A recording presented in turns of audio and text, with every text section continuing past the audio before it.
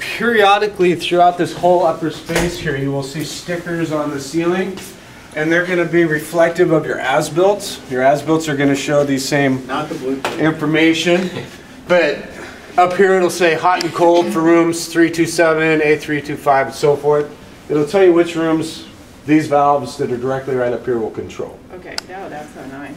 Yeah, and if you're not sure, let's say you're, something happened, you're kind of in a panic, kill them all. It's not, it's not gonna cause that much of a problem. Just go up there and hit all the ones that are closest to that room. Okay.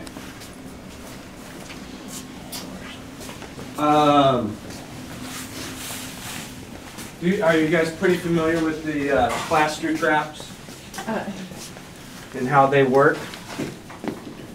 No? Okay. Let's just say that we've had one for 25 years and it hasn't done anything to it.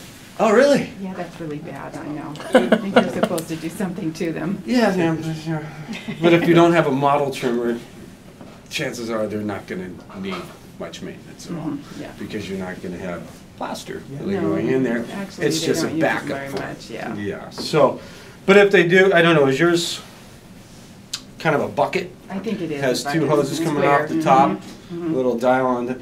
Those are larger, and they're going to allow a lot more flow through, and they also have a deeper reservoir for stuff. Material to settle. This one will be smaller.